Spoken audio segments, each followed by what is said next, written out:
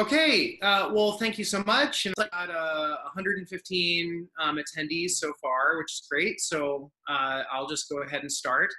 Um, so thank you, everybody, for tuning in to this District 7 Town Hall. My name is Andrew Lewis. I'm the Seattle City Council member for Seattle City Council District 7, which represents neighborhoods from Magnolia and Queen Anne all the way down to Pioneer Square, representing also downtown South Lake Union, my own neighborhood of Uptown, Belltown, among other parts of West Central Seattle. This town hall is really going to be an opportunity to, first off, at the end, solicit questions and feedback as we go into our summer balancing session. And I do want to hear from the attendees tuning in today, their thoughts, their feedback on the pressing issues that are facing the council and facing the unprecedented decisions that we have to make significant balancing cuts to our budget. We are facing a $300 million shortfall, as folks can well imagine. The economic fall off due to COVID-19 has dramatically impacted a lot of the regressive taxes that the city relies on, including sales, B&O, soda tax, you name it, going down the list. Those revenues have fallen off, and as a result, the city has had to take measures to raise new progressive revenue, as we did with the Jumpstart proposal, but also to make some balancing cuts, and that's what we're debating this summer. Obviously, none loom larger than the prospects of significant reductions to the Seattle Police Department. The mayor has submitted, just by way of background, a 10% or $20 million cut. There are discussions on the city council of creating larger cuts and larger reductions as part of our balancing strategy. I, along with many of my colleagues, am committed to realizing a 50% reduction to the police department over time. It remains to be seen whether a plan will come together to realize those cuts in the summer session, but we do continue to discuss it, and there will be more amendments about how a plan like that might come together tomorrow. So that's just by way of a quick introduction of why we're all here today together. I do want to say that in addition to the feedback, some of the big takeaways I want folks to get from this town hall is a variety of different first response options, not just things that we in the city, Seattle, are cultivating already through the fire department or through our partnerships with service providers like the Downtown Emergency Service Center, and our ongoing conversations with organizers at Decriminalize Seattle, but also examples of systems from around the country. And I am really honored to be joined a little later by some folks from Denver, Colorado, who are working on a response system called STAR, who will be able to share their experience of organizing and setting up this community-based first response and how that might complement some of the things we're already doing. We'll hear from Dan Malone at Downtown Emergency Service Center about the mobile crisis team, which is a King County, City of Seattle partnership based out of the Downtown Emergency Service Center. We're going to hear from Chief Scoggins, who will be the first guest of the town hall, about Health One and some of the related programs the fire department is doing to respond to low acuity calls and be an alternative form of first response. We're going to be talking to Sharon Lee and some other service providers about some new interventions that the council is working on to get more shelter spaces for folks experiencing homelessness that are non-congregate, to get them inside, to get folks out of these unsanctioned encampments and inside where they can live with dignity and where they can be sheltered and not subject to the environment, the hostile environment or ongoing chronic public health problems. So this is really going to be an interesting town hall. I encourage folks to share their questions through the previous process, through the that was stated through the Q&A thread. Someone from my staff will be monitoring those questions, and at the end, we will take them. Since we have some folks who are on a tight schedule today, I'm reserving all the questions till the end. I know that Chief Scoggins will only be with us here for the beginning of the town hall, for example, and I know that our friends in Denver have a tight timeline as well, and I want to make sure we hear from everybody. So with that, I'm going to jump in. We're going to start with Chief Scoggins. And what I'm going to ask initially here, Chief, is first, if you want to give a brief introduction, and then I'll start asking you some questions, particularly about the Health One program, and we can start really diving into it. But first, thank you so much for joining us here, and thank you so much for your service to the city and the great service of the fire department. I really appreciate you taking the time to join us and talk to us about the important work our first responders in the fire department are doing, and ways that we can build on that progress in the future. So I'll let you do a brief introduction, and then we'll just have a conversation about emergency response. So thank you so much for doing that. Sure. Thank you, Councilmember Lewis. Thank you for having me.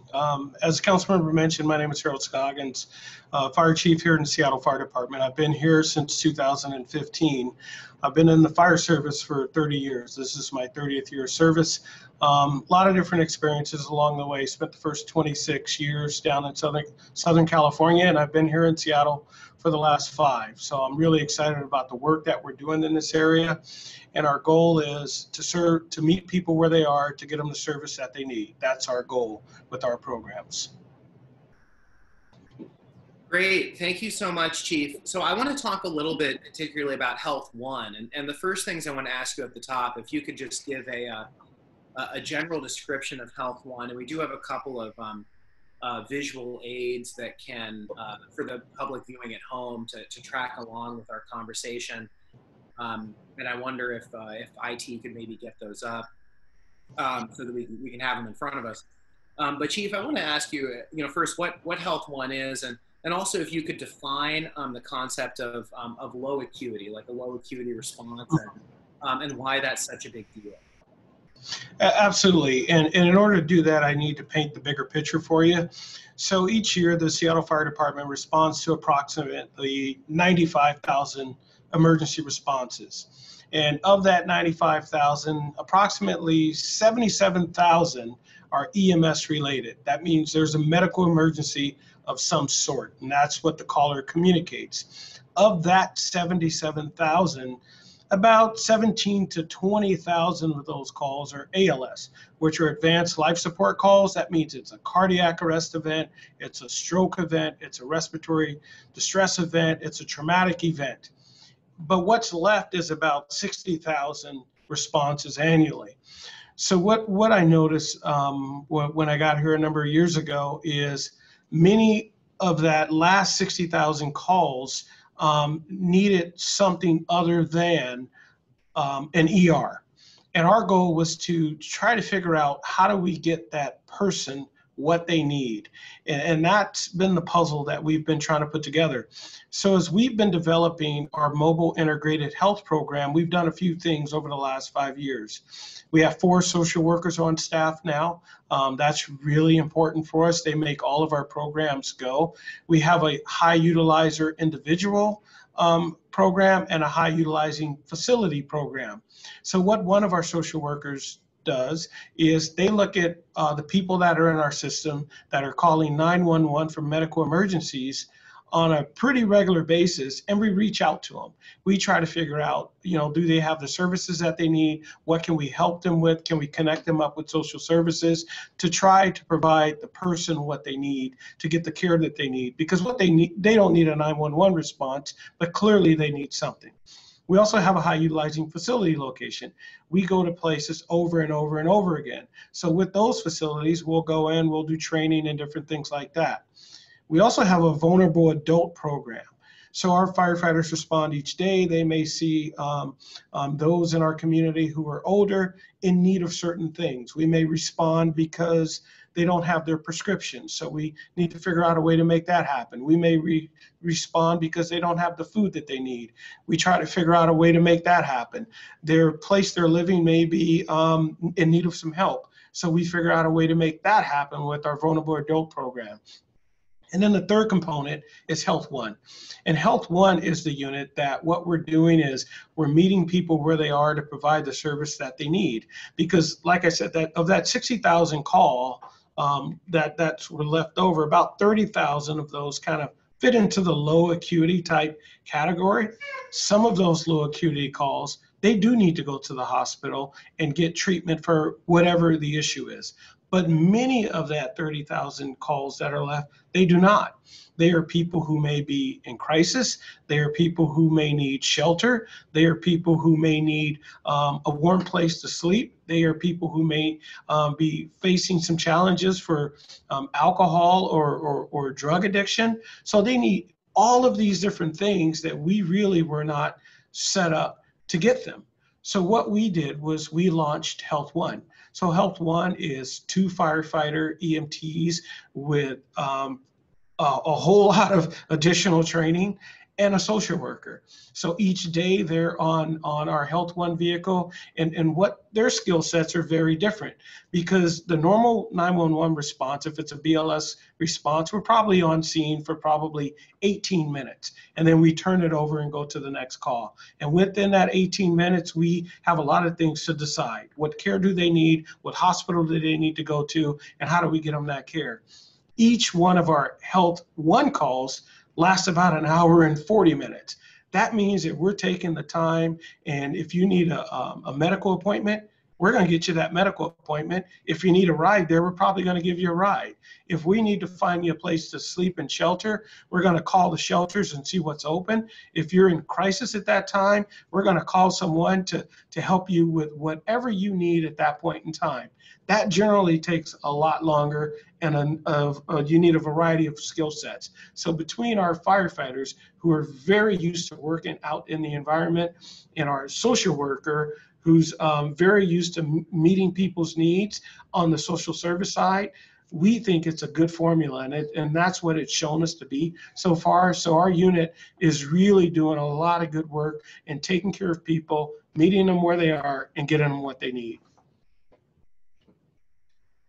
Thank you so much for that broad overview, Chief, and thank you so much for really being, a great innovator in driving this Health One pilot. I know my predecessor, Sally Bagshaw, was really instrumental in getting the money together, and I know that this year the department has done a good job putting that vision into something tangible and into practice. So I just wanted to talk a little bit about kind of where Health One currently stands, like how big is the program, and what are some of the opportunities for scalability going forward? Because my understanding is it's just the one vehicle so far and the one team, but what could be the potential scalability of this approach? So Councilmember, you are correct. Currently, we do have one vehicle and one team that's tied to our Health One program, and those other components that are behind it with our high utilizer program and our vulnerable adult program, and they all work together with our mobile integrated health program. But as you mentioned, this is scalable. We're working in the area of the city that needs the most help right now, which is the downtown area where a lot of these calls are. But this is completely scalable, and it makes sense to scale it after being in service since last November of 2019 to July of 2020. We have really seen an impact of the work that they can do and the partnerships that they have created to help change people's lives. And the folks whose lives they're changing, the responses that Health One is making, can you give maybe some like tangible examples of like what kind of situations does Health One respond to, and then what kind of assistance are they able to provide one-on-one to folks who are requesting this service? Sure, and so they're requested in really 3 different ways. So one way is they're dispatched directly from our fire alarm center. So that's one way that they could be dispatched to a call. The second way is through our fire units, who may respond to an emergency and know that this person needs additional help. And the third way is they actually go and do follow-up. So when they actually have a little downtime, they'll go and make the contact with someone they've seen before, just to do follow-up to make sure that they're doing okay and they're getting everything that they need. But the situations that you can imagine is When we had a little bit of snow this year, we changed our model because we knew we needed to get people out of the cold into a warm place. So their mission was very intentional. Look for people who are out in the cold, and let's find the shelter beds and let's get people into shelter. A person may be in crisis, so they go, they take the time, they have the conversations, and some of the conversations are extremely hard. And I'm so proud of our social workers that we have with our firefighters, because they really know how to connect with people. So once they make the connection and build the trust, then they make the calls to connect them up even further to get them help if they're in crisis. Sometimes people have a medical ailment, but they don't necessarily need an emergency room, which can be very, very expensive. So what they'll do is they'll call the local clinic. They'll see if they have an appointment available. If they have an appointment available and they don't have a way to get there, one of two things will happen. We carry taxi vouchers with us and Lyft vouchers. We'll either give you one of those, or we'll just put you in our vehicle and we'll give you a ride. Sometimes when they're doing the follow-up care, they find that people don't have the nourishment that they need in their place they're living, or don't have their prescriptions filled. And we all know when we don't take our medications, things can get a little bit out of balance. They figure out a way to make those things happen too. So it's really a utility team that's serving people. And I got one more question, Chief, and then I'll give you the last word on this. But is Health One, as it's currently constituted, are you guys hardwired into the 911 response, or does someone else go out there, flag it, and then Health One responds? Both. Our dispatch center can dispatch Health One directly after they're going through their protocols, or the fire unit can be on scene and call them to a scene, or they could just go do follow-up. So we're very flexible and versatile. And our 911 system, our fire alarm system is the secondary public safety answering point. All of the calls go through the primary public safety answering point, which is SPD. And if a person says fire or medical emergency, they immediately transfer that call over to us. That happens about 160 to 180,000 times a year. That results in that about 95,000 responses a year. So it can happen a lot of different ways, or we can get a referral from the community, and they'll go directly to Health One, and Health One will make the connection and show up that way also. So it sounds to me like there's a lot of room, given the flexibility of the mission, and given I'm really hearing a lot of agility and the ability to respond to lots of different types of calls that currently this one team is juggling too. So I mean, I'll just tell you straight up right now. I mean, I really like the work that the fire department's low acuity teams are doing. It'll definitely be a priority of mine to protect and expand the service. And I really appreciate you coming by here to talk to the people of District 7 about it. I know there's a lot of District 7 folks are already extremely grateful because it's Health One serves downtown. So a lot of people in my district are very well aware of it already. But I do think that there's a lot of chance here for scalability, and it's a great way forward. And I think the department's has done a tremendous job with the pilot. So, with that, Chief, I know that we're going a little longer than I thought we'd go. I'd like to give you the last word on this, and then wish you a pleasant afternoon. Sure, absolutely. And I would be remiss if I did not thank Councilmember Bagshaw, who was a champion for standing up this program, and our low acuity manager, his name is John Ehrenfeld, absolutely amazing. But we haven't done this in the vacuum. I can remember it was probably about 1.5 years or 2 years ago when we had a one-day conference here. We held right here in Seattle, and we invited 25 fire departments from around the nation to come here and talk about this one issue. And we invited departments from California to Arizona to Texas to Vancouver, BC, all with similar type programs. and all sharing information and ideas. So we're really working hard together as a public safety professional organization to figure out what's going on in Arizona that we can use here in Seattle, and vice versa. What's going on down in San Diego that we can use here, and we're sharing that way too. So we're always tweaking and looking for a better way to do it. I'm really proud of our firefighters and our social workers who are doing this work. And it's like I said, 5 years ago, we had no social workers on staff. Now we have 4. I talked to my good friend in Spokane. I believe they have about 12 to 16. That shows the transition that our profession is making in meeting people where they are. Well, hey, let's try to catch up to Spokane. I'm willing to work with you on that. That sounds great, and thank you for all the work you're doing, and thank you so much for joining us this afternoon, Chief. I really appreciate it. All right, thanks for having me. Thank you. Okay, so transitioning now, Health 1 and sort of low acuity first responses, like I just discussed with Chief Scoggins, are, could be one of the tools in our toolbox. There are examples of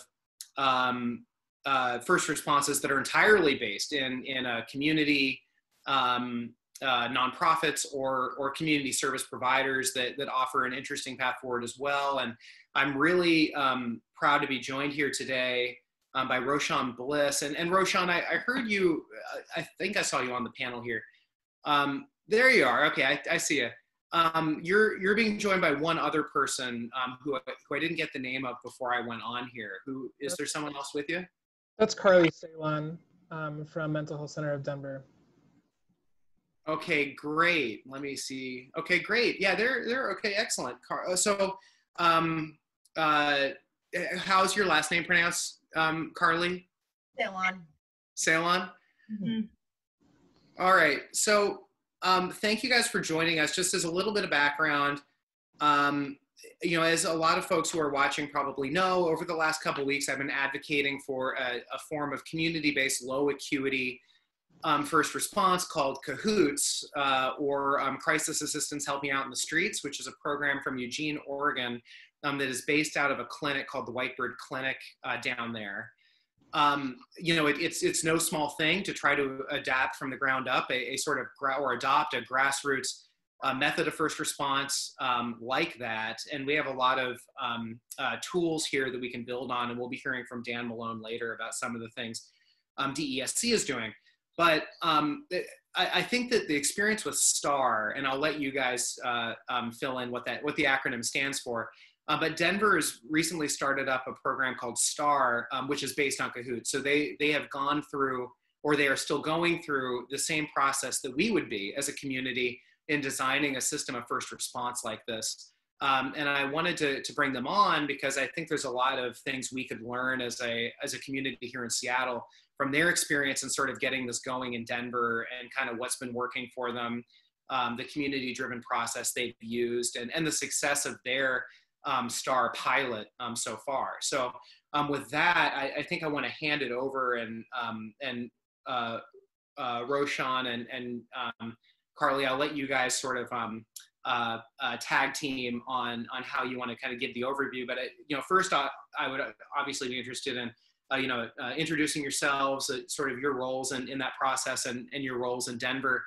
And then also just kind of a brief overview of what STAR is and what your process has been and kind of where it stands now.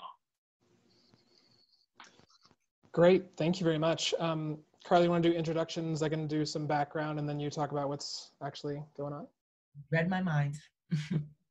Well, my name is Roshan. Hello, everyone. I am one of the co-chairs of a grassroots organization out here in Denver called Denver Justice Project. We've been around for about 5 years, working on transforming law enforcement by reimagining how public safety can be achieved without relying all the time on police or incarceration. Denver Justice Project helped kind of start the conversation and supported the growth of this what has become a pilot of a model of alternative emergency response based explicitly on the CAHOOTS model from Eugene. So happy to be here. Carleigh, you want to tell them? Yeah, absolutely. My name is Carleigh Sailon. I'm the program manager of criminal justice services at the Mental Health Center of Denver. And I'm a clinical social worker and was lucky enough to go out on the site visit that Roshan kind of spearheaded out to Cahoots in Eugene last year. And one of the programs that my supervisor and myself have been running for quite a while is a co-responder program, which I know you guys also have in Seattle as well. And really, you know, saw Cahoots as sort of a 2.0 version of that program. Working with the police, we recognized that a lot of the calls that we showed up on didn't really need a law enforcement officer there or didn't have a law enforcement solution. So this model was very valuable to us in the sense that we could keep police doing police work and get the right response to individuals when we, you know, have someone in crisis in our community. Awesome. So I'll just give a little bit of background. Carleigh can say maybe a little bit of what's going on now in the van because she's on it, and then we'll see what else is left, Councilman. So like I said, Denver Justice Project is a grassroots organization. We have an abolitionist framework where we think that we use the wrong tools to manage public safety, and that, you know, they say that when you're holding a hammer, every problem looks like a nail, and we feel like policing is the hammer that our communities and our cities are kind of holding and trying to deal with every problem with. And our interest in bringing something like Cahoots to Denver kind of started formally with a community forum back in 2017 called It Doesn't Have to Be Like This, where we were trying to showcase alternatives to cops, courts, and cages, the kind of major pillars of the criminal justice system. And we ended up inviting, kind of cold calling the Whitebird, the good people at Whitebird Clinic, and asking them to kind of do a video address, which they did.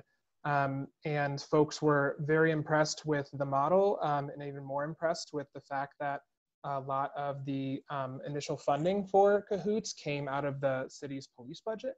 And we committed to trying to bring that type of model to Denver. It started off with a conversation with a well-known Chicano movement-based social work services, social work agency called Servicios de la Raza. And they helped us kind of start networking with others in the city who would be supportive. And it turned into a conversation about taking a sort of delegation of folks from 911, the safety departments, mental health providers, social workers, a couple grassroots organizations, and the members of the DPD, Denver Police Department that is, to Eugene to go see what this process looks like, what the Cahoots program was like. And we helped bring that delegation out to Eugene. And folks kind of saw the lights, and the man who eventually became our police chief out here, Paul Pazin, really was supportive from the very beginning, seeing that, you know, this is like police are doing more than they ever should have been, given more responsibilities than they ever should have been given. And he and a lot of others from DPD were eager to see this kind of alternative rise here in Denver, because it meant that police could be doing things they were better suited for, which is handling, you know, kind of violent crime instead of these mental health issues or substance issues or crises of homelessness. And so a work group formed shortly after the trip with a lot of different stakeholders, including lots of folks from the city and county of Denver, and several grassroots organizations, service providers, and folks from Mental Health Center of Denver, where Carleigh works.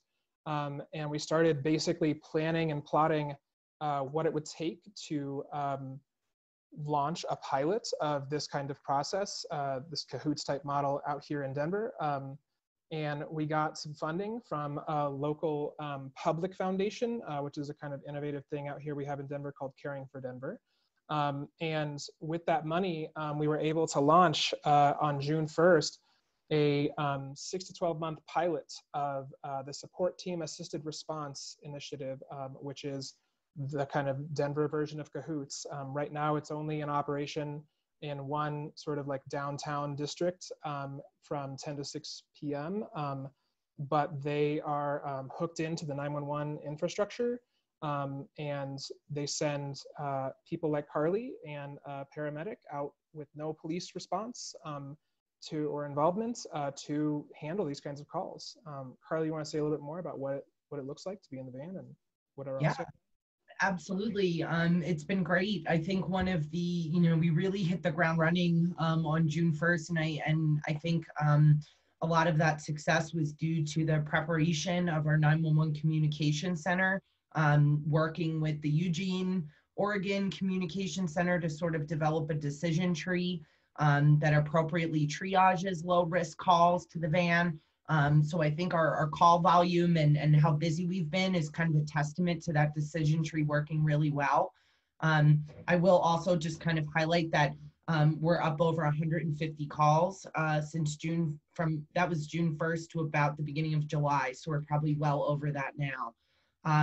And that we haven't had to request police backup on any of those calls, zero.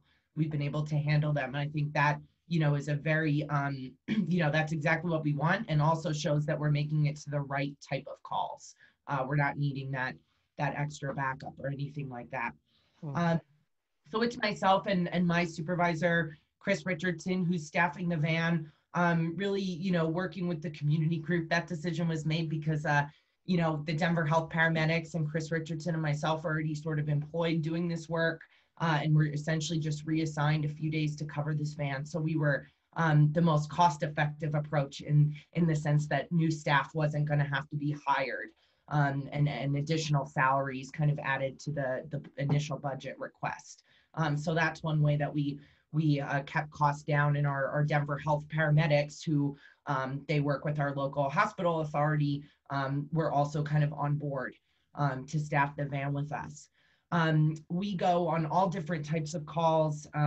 Some, just to kind of give you guys an idea, we go to low risk calls where individuals are experiencing suicidal ideation, maybe are not an imminent risk, or they don't have an immediate plan, but they're needing support. So we will go and provide support to those individuals.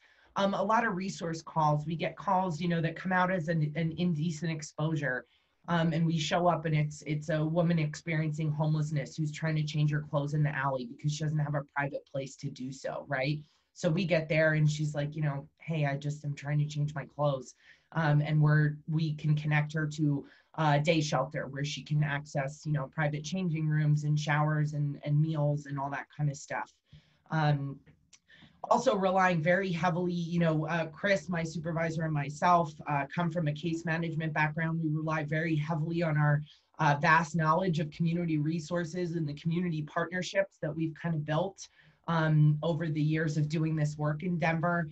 We have contacts at the VA that we reach out to frequently when we find an individual who's a veteran on the STAR van and have had some really incredible connection back to the VA. I mean, the VA will basically, say, hey, can you bring them up right now to the VA? And we'll say, sure, we'll put them in the back of the van and reconnect them. So it's really great to be able to solve those problems in the moment. Our initial data is kind of showing that we're actually a bit quicker than law enforcement on these calls, which I think shows that we're able, when you have sort of the right professionals showing up, we're able to sort of wrap these situations up very quickly just because we sort of know what resources are available and are able to do that in a pretty low barrier way. I'm trying to think what else we should kind of highlight. Could I maybe jump in for a second and ask you a question?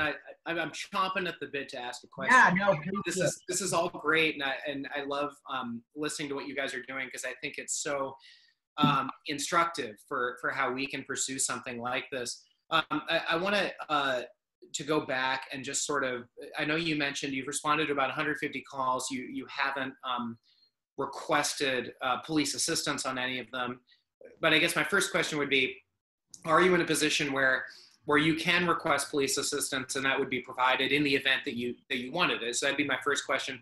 Second question would be, how many of those 150 calls that you have done, how many of those do you think that in a pre-STAR world would have been responded to instead by police as the responder? Yeah, you know, I can say that, yeah, first of all, I have a police radio. So does the paramedic. That's how we take our calls from dispatch, is over the radio. So I am able to call for police cover if I need to, and have not needed to, which is great, and exactly kind of what we see. You know, I think that those calls, you know, would have likely had an officer show up at them if we didn't have any other options, right? Someone's requesting, you know, assistance through 911. It may not be an emergent response, but here in Denver, we hope that it would have been an officer and a co-responder clinician who would have showed up, so that we can still have that level of clinical expertise and that sort of social justice lens on scene if the police are there. But of course, if the police don't need to be there, I think it's more appropriate to keep them doing law enforcement work. And I think most police agree. And Roshan, do you have anything to add to that too? It looked like maybe you were. Yeah, I mean, I would just underline that the police are not needed in almost, you know, in almost every situation where it's a mental health issue, and even where it's substance use issues, and especially where it's, you know, crises of homelessness. Law enforcement is not the mode of that's required or called for in responding to these kinds of emergencies. That this is the way that the STAR model works, is mirrors what Cahoots does, that they're tapped into 911, which is part of the safety departments, and they have the radios and can call for backup if they need, but they almost never need to, because folks with mental health problems are far and away more likely to be the victims of crimes and violence than to commit them. And this is just a really clear demonstration of how our cities and our country need to evolve better and different ways of handling mental health crises, and lots of other kinds of emergencies that don't involve a person with a badge and a gun, who often makes the situation worse or might hurt someone. So, like, in that spirit, in moving forward here,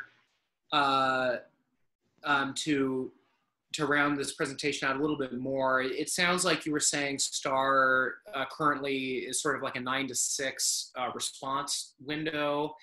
How are you guys approaching like scalability and like what the future vision for how STAR could look? Because it sounds like you've had a good, you know, first 2 months of being in operation. Like, what is the future to this look, and what are your scalability challenges?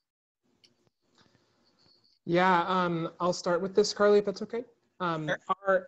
Our challenges are definitely about, you know, reaching full 24/7 coverage of a city that is, you know, many times larger than Eugene, where this has been in operation for, you know, 30 years, the Cahoots model.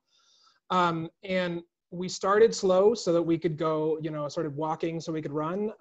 And the idea is that as the STAR program starts to get more traction, solidity, and how, you know, kind of some of the approaches, that we can also use the increased notoriety to grow new partnerships with local community-based service providers of mental health or healthcare supports, and start finding a way to build on-ramps for, you know, progressive, for people who are registered nurses or, you know, providers of mental health care, to get the necessary training and build an infrastructure whereby we can have a bank of people who can get in these vans and grow the kind of fleet of vans and the network of people and agencies that can be tapped into something like STAR, because, you know, we've got our sort of central downtown area, but Denver spans out, I'm sure, like Seattle, into many other areas where it's just not practical to take someone across town if that's the only place you know, and we need to be tapped into the more kind of neighborhood and sector-based providers where you can take someone who is hallucinating or just needs a place to sober up, or needs, you know, to be connected to some kind of social service. So right now, you know, we've got kind of till the first 6 months check-in to start building some of those partnerships. And our hope is that we will start building this kind of constellation of different community providers who can work together, hopefully through a couple of the community-based organizations that are involved, like the Denver Alliance for Street Health Response, to help move from this kind of localized, just downtown response to something that can grow and be tapped into a sort of central administration and coordinating hub, but then be available at the city level and on a 24/7 basis. So it's kind of slowly growing and organizing, building relationships among different organizations, agencies, what have you, to try to make it so that we're all ready to slowly take on this transformation of the way that we deal with these public health crises. What would you say about that? A lot to add to that. I mean, I echo what Roshan said. Also just kind of emphasizing that we recognize that crises happen outside of the hours of 10 to 6, Monday through Friday, of course, and in areas outside of our catchment area. But as someone who's stood up a lot of criminal justice initiatives in the past few years, I think it's really important to get things dialed in, to start small, you know, sort of walk before we can run, and not bite off more than we can chew, to make sure that we are able to be flexible to community feedback and are really using the pilot as a time period to gather information on how to inform, how to create a program that the city of Denver wants to see, versus trying to sort of scale up and meet a huge need and maybe falling short. Yeah, and at least for my part, you know, I think that that's the smartest way for us to have gone about it. That if one of the worst consequences or scenarios we could have had was to start up a program that tried to go too fast or cover too much and have a bunch of people have negative experiences, suffer wrong call times, you know, or not have enough staff to ever get to those calls, and then have people say, well, this doesn't work, and so we should just never call that line again. And that's really critical for this to work, is building trust and showing kind of effectiveness first, so that we can get the community on board, so that they'll trust when these people who, you know, aren't in uniform and are in this kind of like unmarked van show up, that they'll trust them to help them.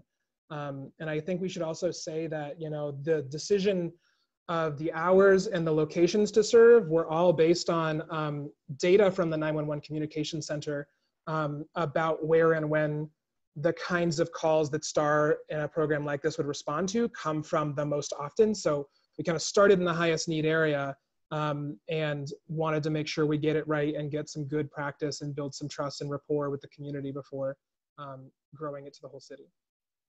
Right. So you guys have been really generous with your time. I really appreciate that. You know, given that you guys are also on mountain time and so have a little less time than we do here. So I did just want to ask one more thing before I move on to the next panel of people.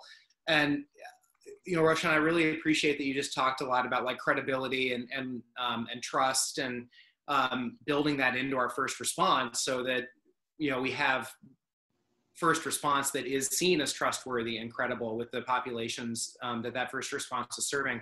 I wonder if you guys could just talk a little bit about, you know, the ways in which that is conveyed and built, and what your experience has been in the first 2 months. I think you just alluded to the fact that the responders don't wear uniforms, for example. But I think it'd be great to hear a little bit more about that before we move to the next panel, because I think that like details like that are very critical to the success of a new type of first response, and it'd be good to hear what your experience has been.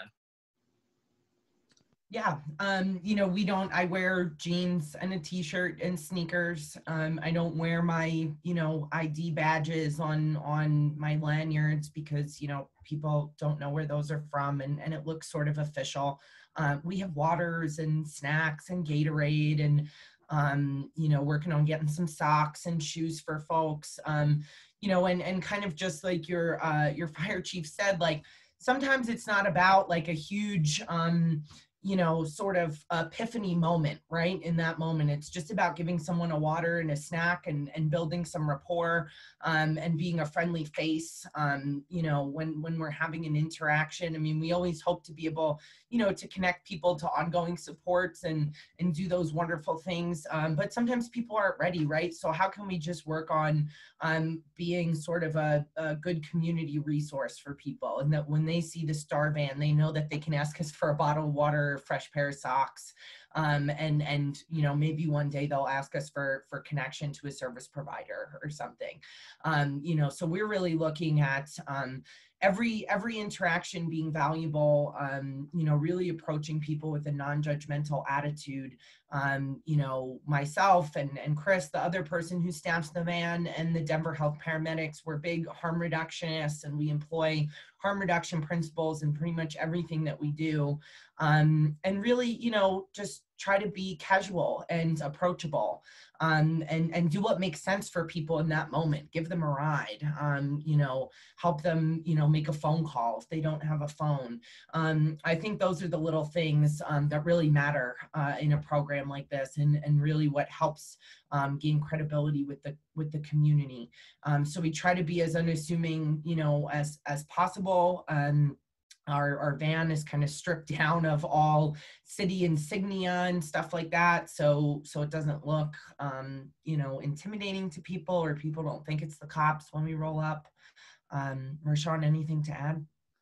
No, I just would underline the last part, that like it's really important that a big part of how you build trust is just to help people be clear that star workers are not cops, and that they have zero law enforcement intentions or authority.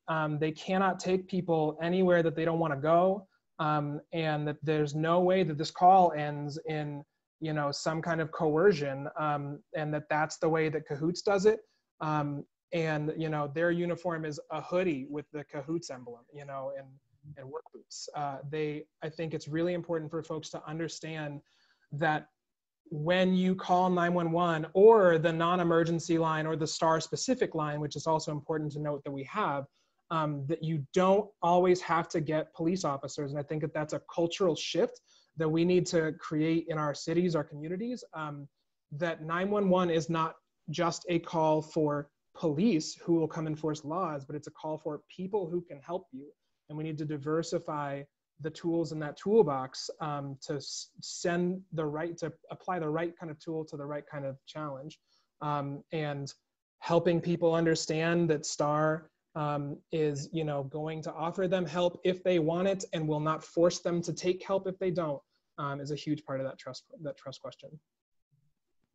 Well, thank you so much, both of you. I want to get to the next panel because we're running a little behind, but I wanted to take a few more minutes because I think this is really helpful for us in our process here in Seattle, just to hear from folks going through the same thing, who started earlier, and just the great success that you guys have been making on STAR is really inspiring. So I want to thank you so much, and I'll definitely be in touch as more comes up.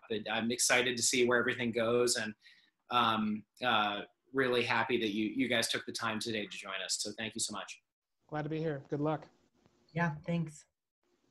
All right. Okay, here moving on now to this broader panel, and I want to talk a little more broadly with this next set of folks, not just about first response necessarily, but about some of the broader goals that Decrim Seattle has brought forward, some of the work that is being done around housing and homelessness in the city, which I know has been has been a big issue for years in Seattle, but during COVID has been especially more noticeable with large proliferation of unsanctioned encampments, and just making it really clear the massive unmet needs of people that are living without housing on the streets of the city, and really talk about kind of what can be done, what the council has been doing, and how we are going to move forward on that. I was hoping that Sharon Lee would be able to join us today, but it sounds like she cannot. But we are, in fact, being joined by Sheree LaSalle's, and I hadn't heard that they had finally confirmed, but I'm really glad to see them here and that they're on. And so that is it's great to have them here. Also, J.M. Wong from Decrim Seattle and Dan Malone from the Downtown Emergency Service Center. So I want to thank all of you for joining me for this last segment of the town hall. I think we'll just go through one by one, like just an introduction, brief overview of the work that you've been doing, and where we as a community should be going, and why. And then we'll dive in. I have some questions for folks, and for this panel too. I think if folks want to interact with each other and build off of comments, I think that's perfectly fine. So why don't we start? Because I think Sharon told my staff that they may have limited availability, so I want to respect that and start with Sharon. Oh, it's okay. I'm actually doing double duty right now because of the mix-up in the timing.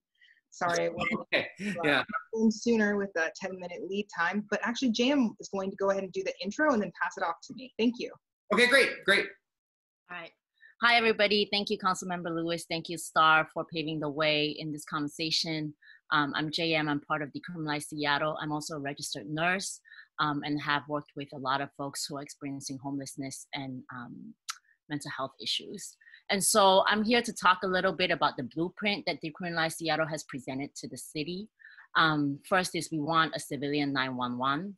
And we think it's really important, not just in the response of having, community groups be the first responders, but also be the folks, civilians be the people who do the dispatch. Because currently what we know is it's already civilians who are doing the dispatch, and it just reflects, how civilians can also be in control of how 911 is being utilized, how the police SPD is being utilized.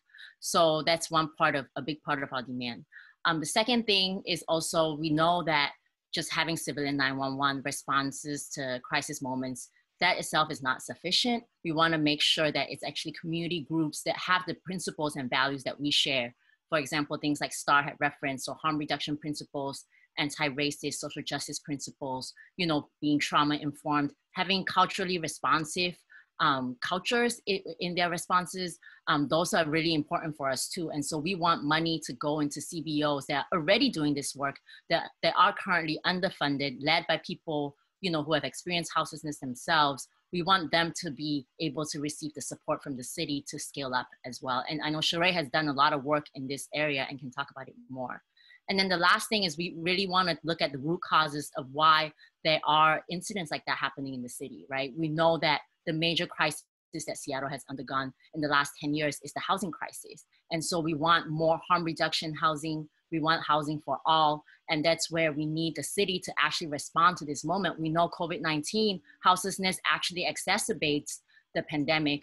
And so this is a really appropriate time for us to not just respond to crisis moments, but have this long-term vision on how to address the issues that impact our city. So I'll pass it on to Sharon. Awesome, thank you, JM, and thank you all for having me here today. We talked about wanting to civilianize 911, and I know a lot of people immediately have a visceral response to that because it's just not something that we're used to hearing. But education is kind of the key to making this something that we can actually do, and part of it is just educating people on knowing that 911 is already civilian run primarily. It's just under a department that might not be able to seek out as many holistic responses or community-based solutions to the issues that they're seeing when they get calls. When we created programming specifically for Greenlight Project, where we do direct harm reduction services and outreach to street-based sex workers, drug users, and people experiencing homelessness, we started off with consistency. And I know that Star was talking about this earlier, our friend that was speaking on that, about the consistency and making sure that your purview and your availability is really spot on to build that trust with the community, and then ask them what they need or what would help in situations. And most folks think that people that are paid to do these type of services aren't necessarily their friend. They're trying to create a box that they have to fill in order to get services. And we feel like there are so many organizations that are culturally competent, doing direct services based on the exact needs of their community, because they actually counseled them on what they needed and asked them what they needed. And its efficacy in changing their material conditions and preventing crises from occurring as frequently that require any type of 911 intervention in the first place, it's actually, to use a really colloquial term, mind-blowing, that all you really have to do is ask folks what they need, and they're pretty good at self-determining what they need in order to prevent them from going into situations that might cause harm to others or themselves that would require an intervention of any type. And as we know, and as JM said, housing is kind of the cornerstone of people's precarity that may put them in situations where they're outdoors and exposed to neighbors that are concerned and don't know anywhere else to go except for calling 911. And it being a catch-all with only one response definitely escalates a lot of people's situations. It doesn't necessarily help. Seeing a badge and seeing an armed officer when you're already in crisis is absolutely terrifying. Seeing someone that you know that's been there for you throughout the week when you're not in crisis is kind of the answer to de-escalate. That trust, that bond, that relationship can change your outcome in those moments. So it wouldn't just be that we would be on the phone on the other end of 911 to be dispatched when there's a crisis. It's that we've already built these relationships. They already know us. We've already asked them what they need in those situations. And when we hear that they are in crisis, we already kind of know the roadmap to help them get out of that through self-determination while respecting their agency and autonomy. The scaling up part is really just a matter of resources and being able to share cultural competency and education with other organizations that would be doing service providing in this manner if they had access to the resources to scale up in that way. And I know that our friend from STAR that was talking before, they started out really small and they're building coalition and they're building a membership base that wants to create cultural competency within their chosen profession, whether that be nursing or psych or literal doctors, etc. And just like with Greenlight Project, we started off with a bunch of peers that were like, these are our friends, these are our family members, these are people that are in the similar situation as us. We're going to go ask them what they need. And as we built that, nurses have come, doctors have come, mental health professionals have come. We even have a doula now.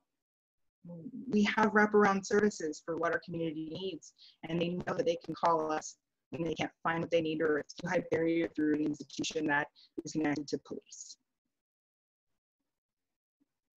I think that an investment in what we're doing and what other organizations are doing, especially the folks that are on this call and other organizations that can't be present all the time, would go a long way to change the number of calls that even happen. It's worth trying. Thank you. So, and I think, Sheree, like all of those big questions around like capacity and scalability, like it's really becoming evident to me that really is one of the biggest hurdles that we're trying to overcome right now. And I think it's a great transition to Dan Malone, right? Our next person on the panel. Because there's a lot of great work DESC is doing as well that is falling in that same category as some of the work Greenlight Project is doing. And so Dan, moving to you for your introductory comments. Obviously first I want you to introduce yourself, what you do, broad overview of what DESC does.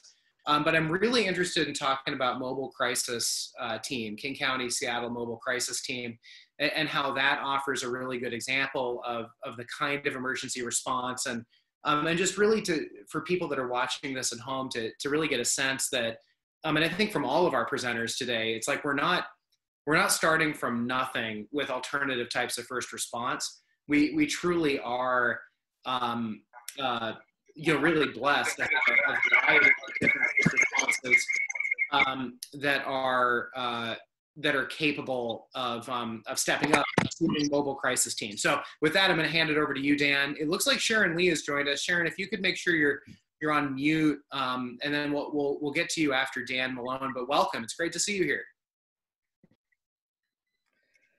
Ready? Well, thanks so much. I appreciate being here, council member, and for you hosting this important topic.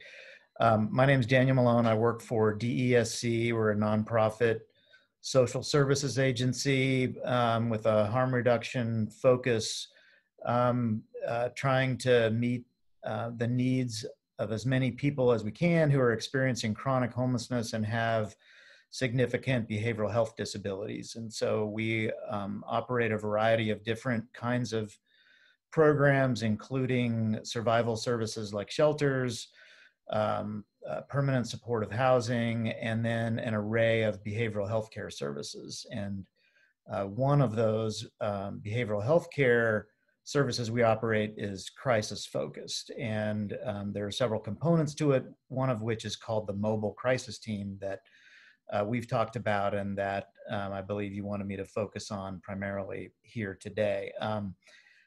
So do you want me to just go into an overview of that specifically right now or wait for that? No, I think that it'd be, jumping into that right now would be great. Okay. Okay, great. And I really feel fortunate to have followed JM and Sharon because they set this up really, really well. Something that I wanted to be sure we were gonna talk about in this conversation today is why are so many people having crises in the first place? Behavioral health crises, we find, very often are associated with the circumstances, the life circumstances that people are having. And the vast majority of crisis events that we are responding to involve people currently experiencing homelessness, which says that being homeless itself is a condition that produces a lot of crisis. And so if we can provide appropriate housing and other social supports for people, we're going to have a lot less crisis in our communities to have to be dealing with. While we don't have that in place and we have a lot of crisis events happening in the community, there are some things that are in place to try to assist people who are experiencing those crises. And one of those supports is this program that DESC runs called the Mobile Crisis Team. And this is a group of behavioral health professionals, mental health and substance use disorder specialists who serve all of King County 24/7. It's a team of 38 professionals. And they are summoned mostly by first responder units, police or fire units around the county, although not exclusively. I can get to that in a minute. About a situation where a person is having some kind of mental health or substance use disorder crisis. And there is a hope that there can be support brought to the person in order to avoid an outcome involving jail or a hospital visit. And so the team of the mobile crisis team unit of 2 people goes out anywhere in King County around the clock, typically have about 4,000 plus such events over the course of a year that we respond to. And they spend as much time as it takes with the person to try to help resolve the immediate behavioral health issue going on. And that includes things like suicidal ideation to a whole range of other types of behaviors that have been of concern to people in the community that, you know, has brought the person ultimately to our attention. And sometimes the team is able to help the person find a disposition that involves going somewhere that the person is able to go. Maybe it could be their own home, although usually the person is experiencing homelessness, so they don't have their own home to go to. Could be going where they have family. But sometimes it involves going back to another facility DESC runs called the Crisis Solution Center, where people can stay, receive psychiatric support, rest, receive food, and be there for a limited period of time to further help resolve the immediate crisis, as well as work on plans for the future when that stay at the facility ends. The big sort of limitation that I wanted to raise here that is in place currently is that because of the dearth of available and appropriate resources in the community that people really need, starting with housing, but also with shelter beds and other kinds of immediate basic supports that people really need, it is very often that the disposition at the end of the service, whether it's the several hour-long mobile crisis team service or the end of the stay at the Crisis Solution Center, too often the end result of that experience is that the person doesn't have a stable place to go to when that is all over. They don't have their own housing, and there is not enough capacity in the shelter system to ensure that everybody has a place to go to. And so some people end up returning directly to the streets. And of course, that creates conditions that make it much more likely the person is going to go back into crisis again at some point, sometimes in the not too distant future. So there's a lot of good that can happen from these kinds of interventions to help resolve immediate crises. It happens every single day, multiple times a day across King County. But the lack of appropriate long-term support for people causes this cycle to repeat all too often. Thank you, Dan. That's actually a really good segue. Before I want to ask you some follow-up questions, but I think that since Sharon has joined us, I think it'd be a good segue to talk about the dearth of housing as a resource on the other end of the contact. So I think I'll try. I think it's a perfectly queued up transition. So I think I want to go to Sharon, and Sharon, first, if you could provide maybe just a brief introduction of the work that you do at Lehigh and your background, but then really talking about, I know that we've had a lot of conversations about permanent supportive housing, about tiny house villages, transitional shelters, and just how we can sync up all of these types of first response that we're talking about here with those kinds of back end investments, so that the contact is just the first part of it. It's about how do we also get people inside, keep them inside, get them the resources they need to be successful. So with that, I'm going to turn it over to you. So thank you very much. I'm Executive Director, Low Income Housing Institute, or people call us Lehigh for short. And I wanted to let people know that we don't just provide rental housing.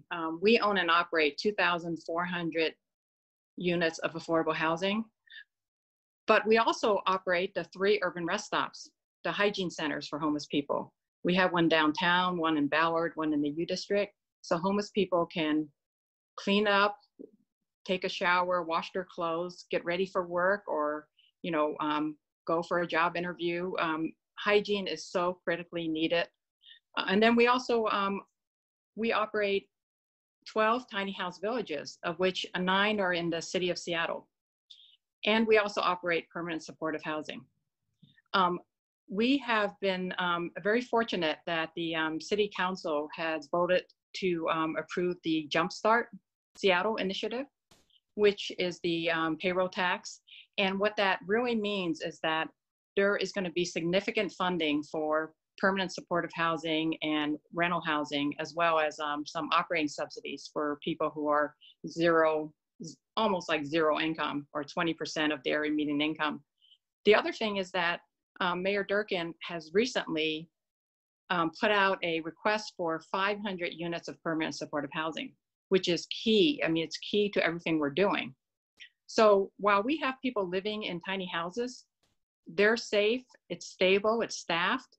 but it's a bridge. It's basically, the tiny house is a bridge for people who are living in their car or on the street, people who are chronically homeless, many years living on the street, and then they can have their own tiny house, and the tiny house is heated, and especially during the pandemic, they're not needing to share space with people in a congregate shelter. So I think we should take this opportunity to make sure that hotel rooms, maybe some hotels should be purchased, more tiny house villages.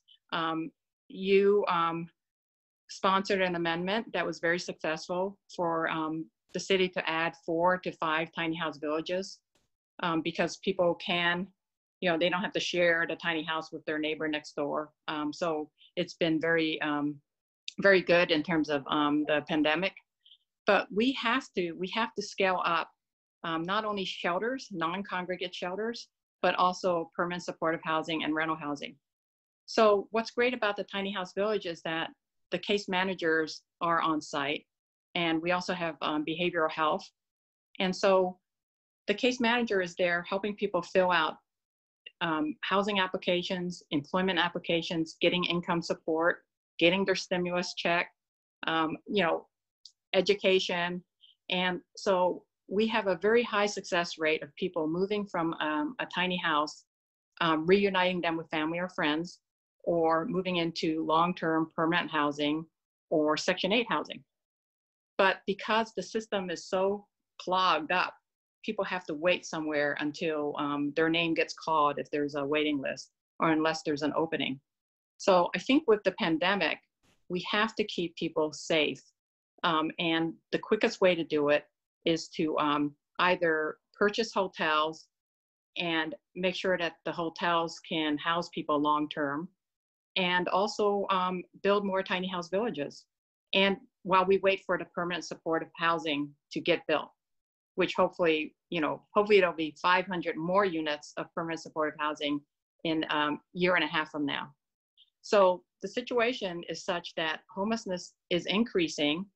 And once the moratorium on eviction gets lifted, even more people are going to have experience a crisis because they may not have been able to pay the rent during the moratorium, and they owe the rent, and they're gonna have to leave their apartment. So Sharon, can I follow up just real briefly with you? Because one thing that I want to talk about a little bit more is the tiny house villages as a transitional strategy on getting folks out of homelessness and into permanent supportive housing. If you could just maybe give an overview of the success that you've seen with the tiny house villages and how quickly they can be scaled up, because I think that is should be an important part of our strategy as a city in terms of, we have a bottleneck right now of thousands of people living in unsanctioned encampments, right? And moving more of those opportunities into tiny house villages instead, or giving people the opportunity to be in a tiny house village, and how we can do that a little faster, because permanent supportive housing takes time. I wonder if you might just give us a little overview of that, because I do think it's an important part of our conversation today. Well, absolutely. So the city of Seattle has been a great partner because some of the tiny house villages are on city-owned property. And also we have 4 villages that are on church-sponsored property or church-controlled property. And then we also have the Port of Seattle. We have one village with 50 to 60 people, housing 50 or 60 people on Port of Seattle property that's not being used. And so there's a variety of land that's vacant or could be developed into the future. But while it's vacant, there's an opportunity for like 2 to 3 years to use it as a tiny house village. When the pandemic hit, we set up TC Spirit Village in 5 weeks. So we had tiny houses that were being built by volunteers, and we have donors. And one of the builders is the Tulalip tribe, and they built these beautiful, the students in apprenticeship program, they built these beautiful tiny houses with Native American art. And that village, I think, is the first in the community that's dedicated to the needs of African American, Native American, and Alaskan natives who have been overrepresented in terms of the homeless demographic, but underserved in our community. And then we also have True Hope Village, which is sponsored by 2 churches, and the referrals are coming from the Urban League, the Indian Center, homeless students from a job training program, as well as people in the community. So we are having community buy-in and support locally, and each village has a community advisory group. So the community advisory group includes neighbors, businesses, church leaders, and they sort of monitor the progress and actually befriend the villagers and support the villagers. So it's been very, very successful. In Whittier Heights, we have 1 village for homeless women, and that's a harm reduction model. And then in South Lake Union, which is by the Marriott Hotel, we have a low barrier harm reduction village as well for men, women, and couples. And what's great about the villages is that you can bring your belongings, and you have it's your own tiny house. And then there are plumbed toilets and showers. There's kitchen access. There's laundry access. So you don't have to like hunt around the neighborhood. You don't even need to go to the urban rest stop. Everything, it's like you've got all the facilities right where you live. And so it's been really, really good for people who have been chronically homeless and people who have felt very isolated and miserable, living out in the cold or living in their car or under a bridge. So people's lives have been transformed. So we have over 50 to 54% of people who exit a tiny house village move into long-term housing. And we have at this point, we have over 400 tiny houses. And so in Seattle, we're helping about 1,000 people a year, 1,000 homeless people a year. So it's making a big impact. Sharon, thank you for sharing that. I think it's so important because just as a strategy to get rid of unsanctioned encampments, which all of us can agree, like no one in Seattle wants folks to be living in unsanctioned encampments, but we need to provide folks a place to go. And I've really appreciated working with you on this. I want to pivot back over to Dan on the same subject to talk about some of the non-congregate work and de-intensification work that DESC has been doing while we're still on this. And then I want to ask Dan one more 911 response question before we close out the panel, so I can get to some questions before we sound off for the afternoon here. So Dan, I guess first, DESC has been doing great work that's been getting into the news around kind of hoteling, de-intensification, and I'd be curious in just kind of getting an update on that and how that has also helped to reduce COVID exposure and also just get more folks inside. Oh yeah, thanks a lot. For a long time, DESC has operated shelters.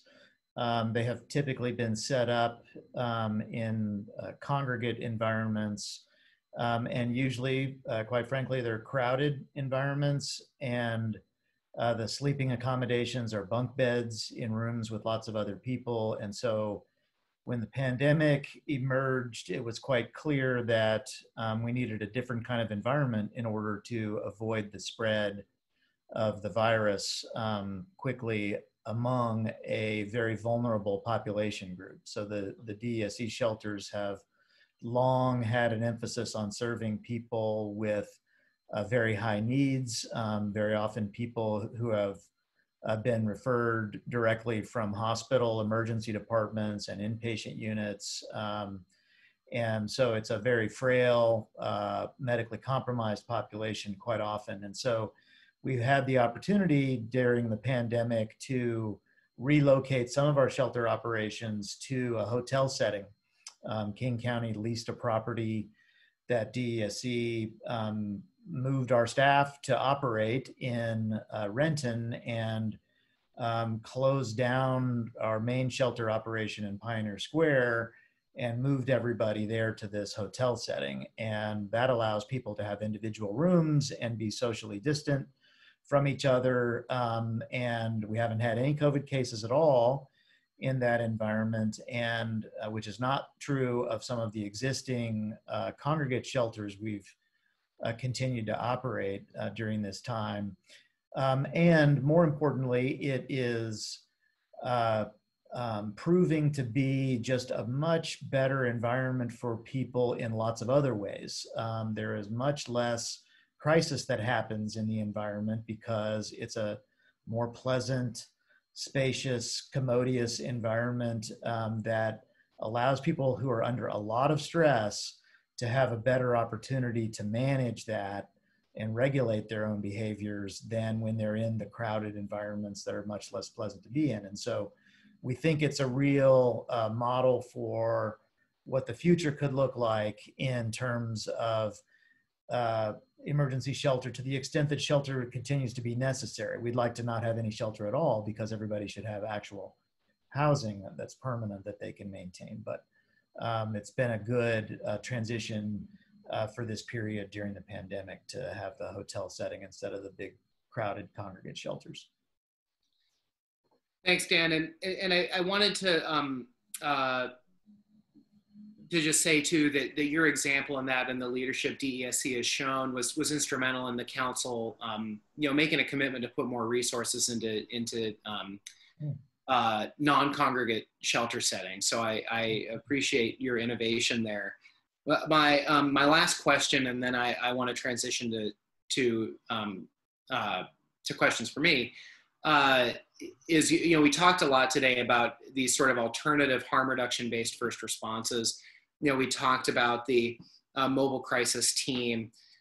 What is the prospect, do you think, for scalability and 911 integration with the mobile crisis team? And could that be a model that could work in King County? And what do you think the big hurdles to that would be, and how we might go about it? Yeah, thanks. As some of the earlier panelists were talking, including the folks from Denver, very often there really is not any need for a law enforcement presence during the behavioral health crises that people have. And so the question for our area is there a way to have more direct referral, so there is a first response of behavioral health specialists instead of that really being the second response, which is more or less what's happening today, because police or fire units have gone first, because that's what 911 does. It dispatches police or fire in this area. So it seems totally doable to me that we could make these adjustments to our local system and work something out where a program like the mobile crisis team could be summoned by the 911 system without it first going through police or fire. I am very eager to engage in those kinds of conversations and see what we can do. I think we're going to need to scale this up to be much larger. Right now, it is limited to some extent because police or fire units will make the determination first about whether they want to utilize the services of the mobile crisis team. And then they hand over the case. They don't stay on the scene when the mobile crisis team gets there because there really isn't a purpose for them to remain there. And so it makes all the sense in the world to me that there would be modifications that we all could make to this. There is a way currently where the mobile crisis team can be dispatched without there being any kind of law enforcement or fire EMS involvement in the first place. And that's through the crisis line that people can call and report a situation. And then the crisis line makes a determination about whether the mobile crisis team might be an appropriate intervention in that situation.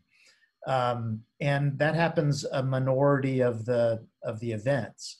And I think that's mostly because the general public is unaware that the crisis line is something that they might think about calling when they see a situation they're concerned about. Most people are just conditioned to dial those 3 digits that everybody knows. And at least in our area, we have not yet made any kind of provision for the 911 system being able to dispatch behavioral health specialists directly. And I think that is something we ought to start solving. Well, I look forward to continuing to have those conversations with you, Dan, and thank you so much for being here and sharing that. You know, with that, I want to move on because I mean, we are well past when I said I would start taking questions, and I'm sure Camila has a lot of them stored up. So, you know, everyone who was on this panel and the previous panels, thank you so much for tuning in. And if you want to stick around, if there's a question that comes up and you are willing to help me answer it, if it's about something pertaining to your area of expertise, you're welcome to stay. Otherwise, I'm not going to ask you to stay if you don't want to. So I'll let you get back to your evening and afternoon. If you want to stick around, that's perfectly fine. But greatly appreciate all of you coming here to share what you're doing and the work that we are doing as a city. So thank you so much. With that, I want to move to Camila on my staff, who has been patiently aggregating a lot of your questions. It's 4:56 with the indulgence of IT and comms. I'd like to go till 5:10 and maybe see if I can get off a couple of these questions, just answering as an individual. I know that we've been able to aggregate a lot of them by theme. So I think that we would be able to do that. And obviously, if we can't get to all of them, we can get to some in writing. But with that, Camila, I'm going to turn it over to you. If you want to start asking questions, and I'll just provide some answers. Hi, thank you, Councilmember Lewis. The first question that I have is, why did the City Council specifically pick 50% funding cuts to SPD? And the second part to that question is, why isn't SPD involved in this town hall today? Thank you. Those are really good questions. First, the 50% number has come from the Decrim Seattle coalition of folks that we as a council and honestly a city government are working with. Indeed, a lot of the recommendations that the mayor has put forward and part of her broader cut plan have actually come from Decrim Seattle and King County Equity Now. You know, as I've said in the past, I think that 50% is a good goal when you really look in the entire perspective of what the department does currently. And when you look at how, and you know, I think JM is still on this call, but when you especially look at how, as was discussed earlier in this presentation by Sharon and JM, you know, some of it is the civilianization of existing services. So moving 911 to be an independent civilian body would maintain that service, but taking it out of SPD would in and of itself be a 10% cut. And I'm not saying that to imply that, you know, we're going to get to a defund goal at any level merely by doing ledger changes, but just saying that some of it is the civilianization of existing functions and existing services and moving them. And when you start looking at it in that context, it does become a more reasonable goal.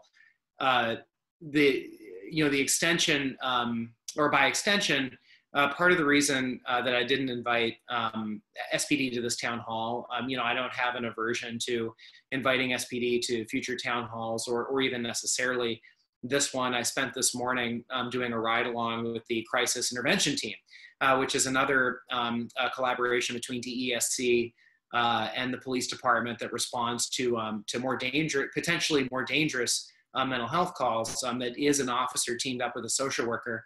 The purpose of this town hall, in terms of the presentations, is I wanted to respond to what has been a common concern in the community, which is, okay, so if not police, then what? And I think that we have a decent idea. You know, if I did have police presenting in a panel like this, it'd be like, okay, well, you know, we're the police, we respond to crimes. What I really wanted to show is, you know, that we have a lot of responses that the police are currently responding to that are public health or low acuity kinds of calls. And I wanted to give the public an example and the people of District 7 an example of the types of first response systems out there that could take on those calls so that the police don't have to.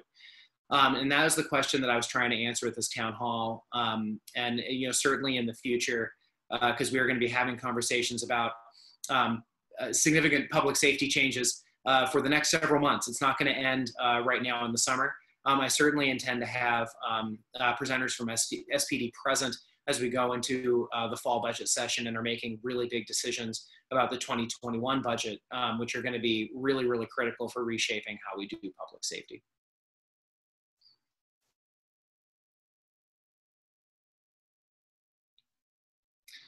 So Camille, I can do another question.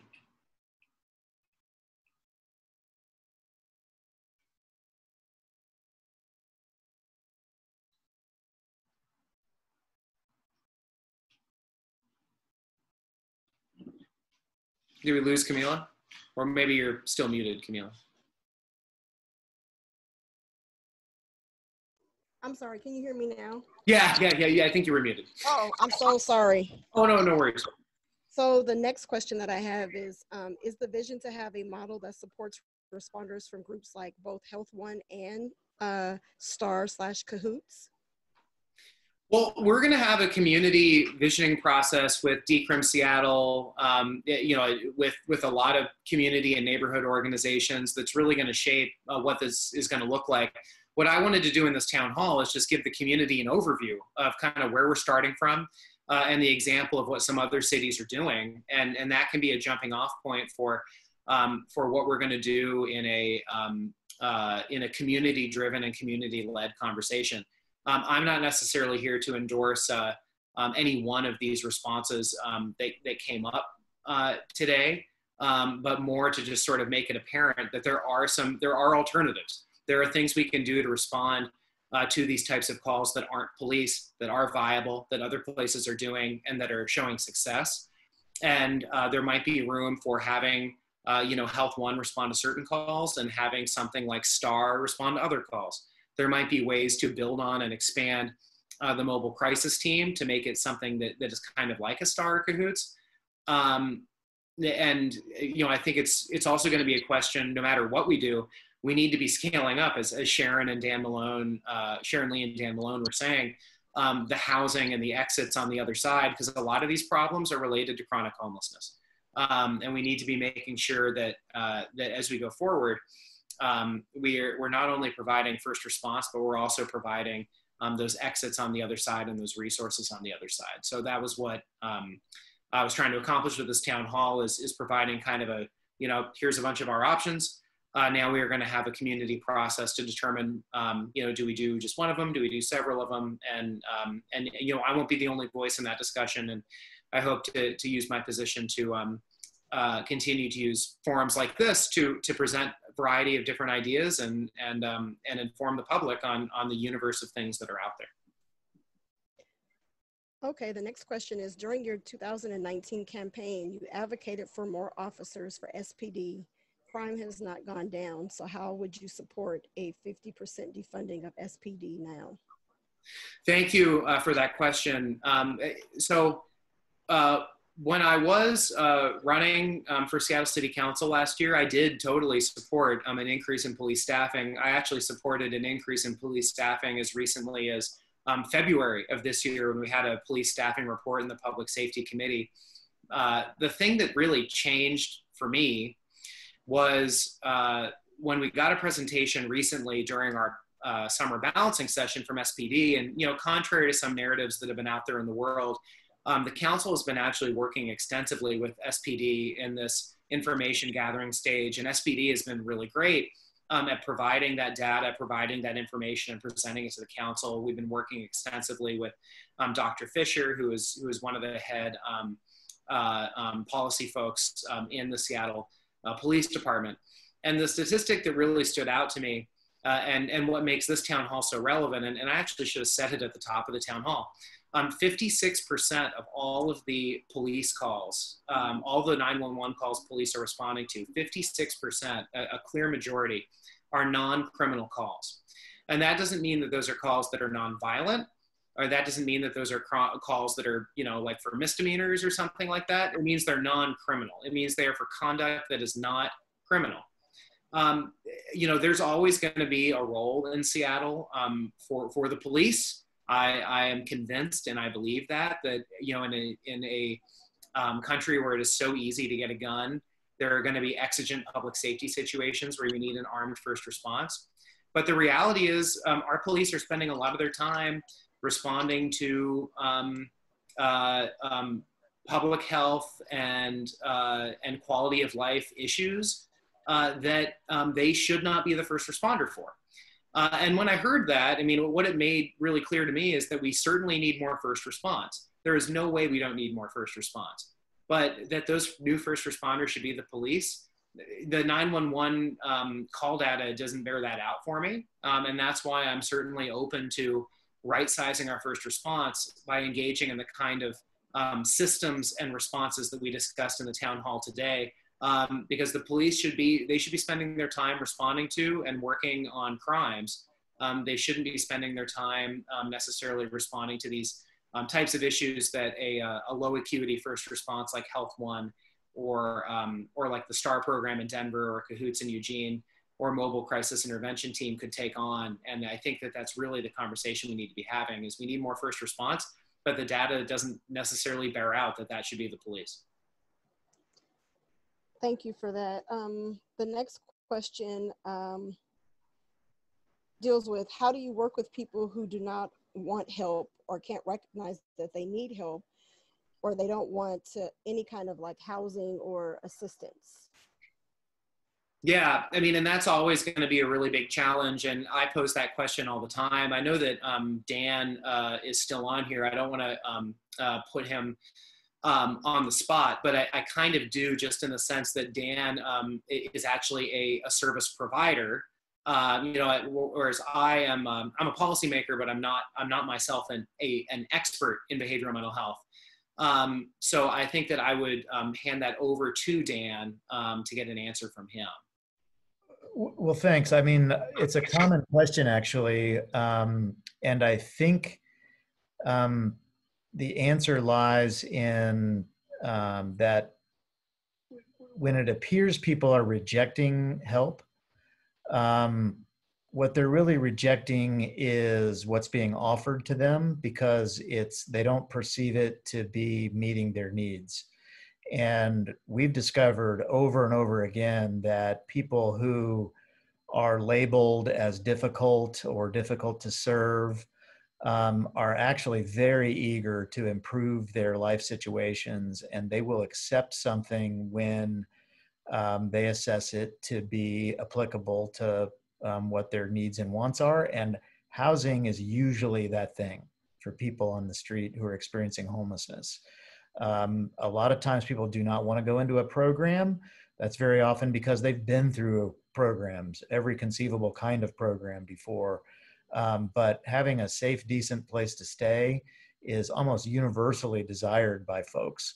Now, sometimes they may not really believe what you're offering, that they think there are going to be a lot of strings attached, and you know, they're going to have to go into something where a young social worker is going to start telling them all the changes they need to make in their lives. And so they are reluctant. But when you can establish rapport with people and form some relationship, and you can get past that kind of stuff and really get to the place where folks who were believed to be, you know, kind of beyond help or refusing to make changes are really eager to accept offers of housing, and they do so much better when that happens.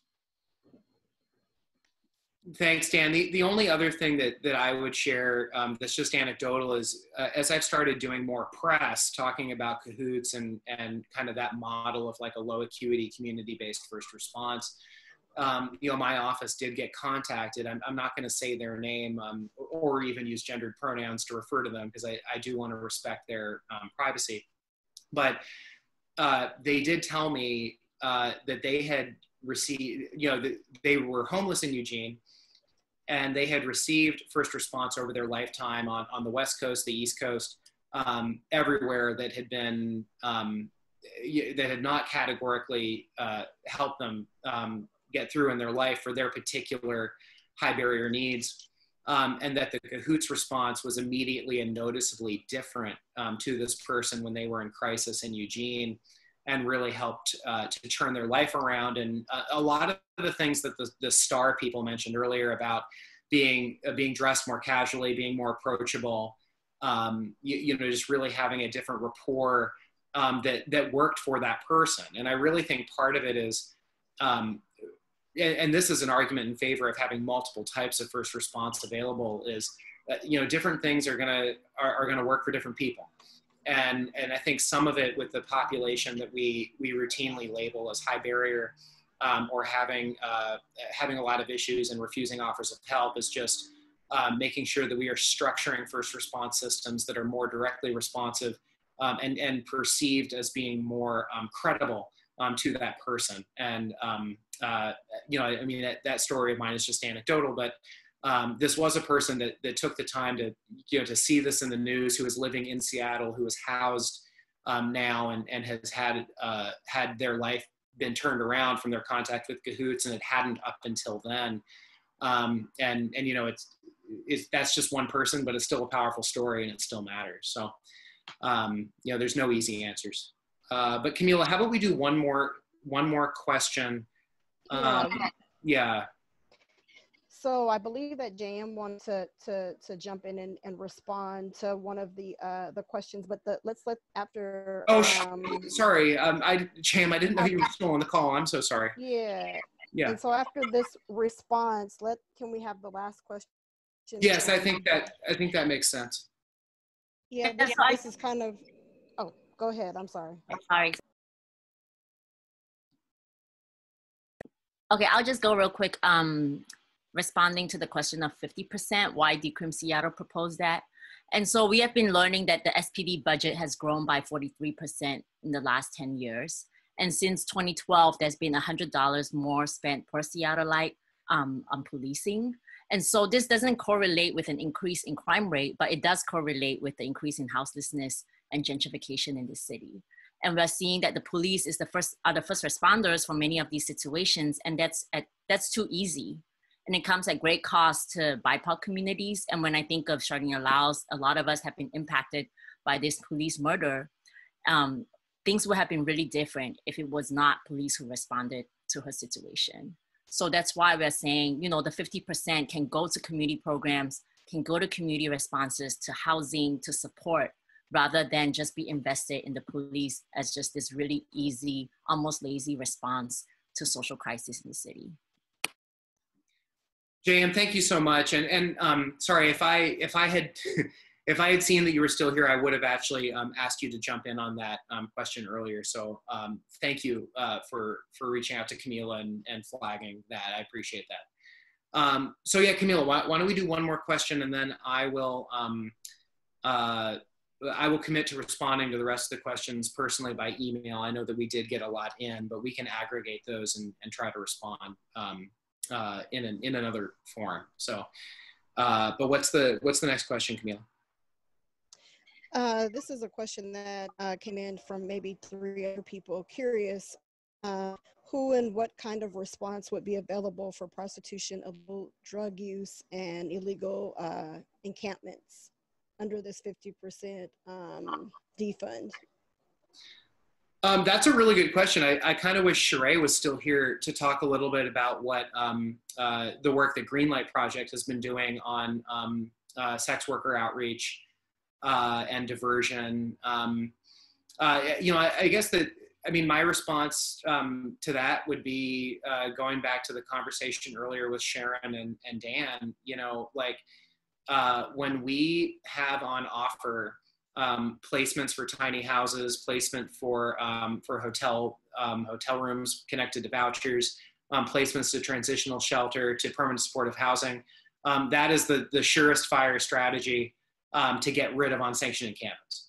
So I'm going to say that first off. It's also a surefire strategy to provide some safe place for someone to be if they are trying to get out of a cycle where they are engaged in sex work and trafficking. So, I might actually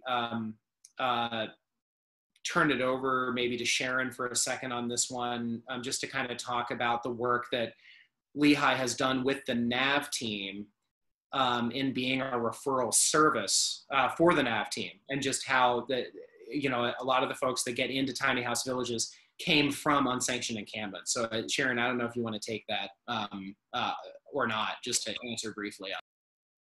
Well, yes.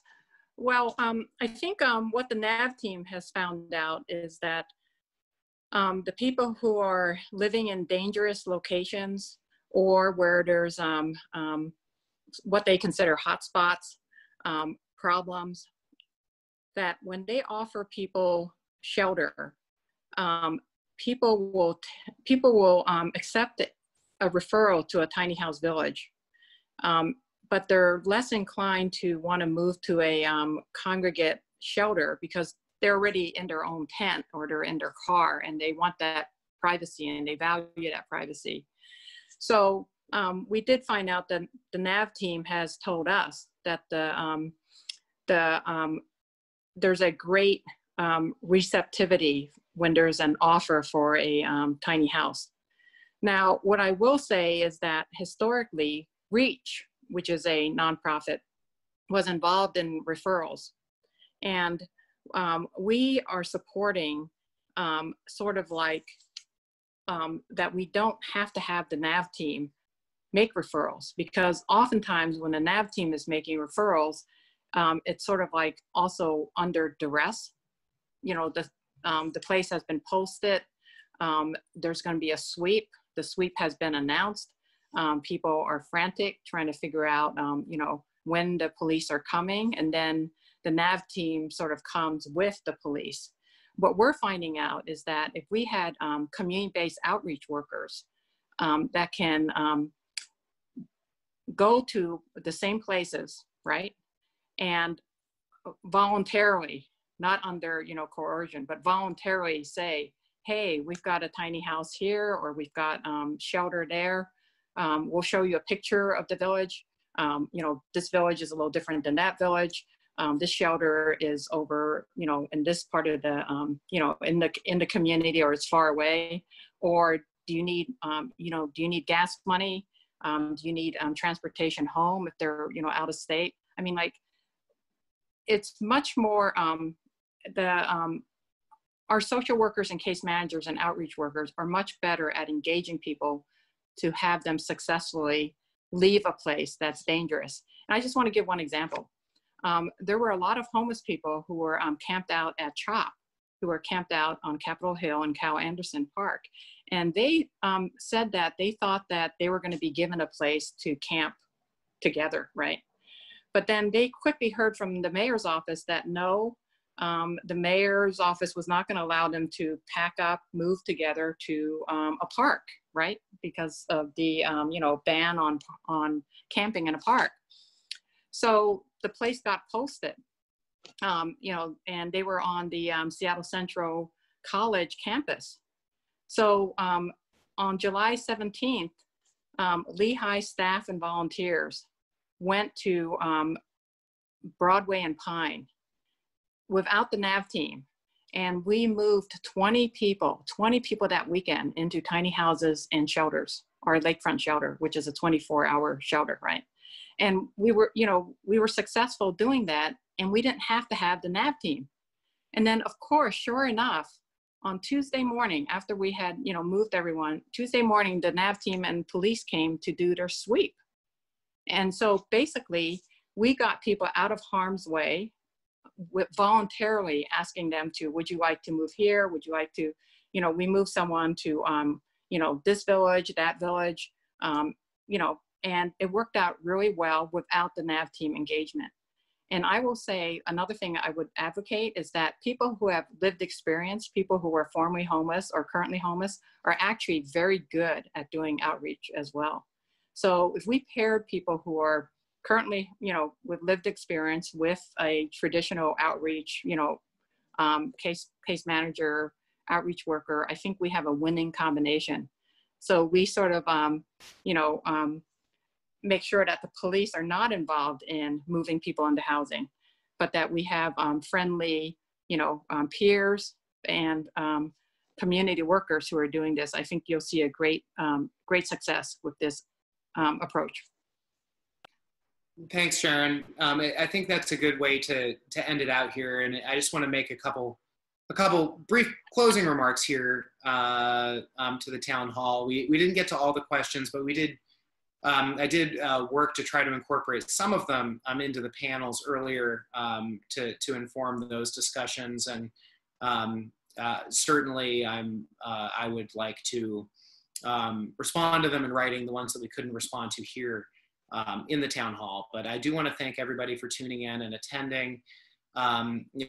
Certainly invite people to continue to make their views known on the issues before the council via email. I would warn everybody, we have an inbox of over 20,000 emails because people have not been hesitant to write in and express their opinions, which is great and good for our democracy in the city. So I encourage people to continue to do that. We do still sort by subject matter and try to be as responsive as possible given those hurdles of being able to do quick one-on-one responses given that volume. But people are free to email me at andrew.lewis at seattle.gov to express their views on these issues today or anything else. I do just want to state that we are in the middle of trying to do something really unprecedented in this country. We are not the only city that is talking about fundamentally rebuilding how we do public safety and really critically examining the historic power imbalances that have served to the detriment of our Black and brown neighbors and how policing has historically been conducted in this country and in this city. We can take stock of a lot of the great progress that we've made. And, I'm one of the first to admit that the Seattle Police Department has made a lot of progress over the last decade, but that progress has not nearly gone far enough to rise to the type of system that we really need to come together to create.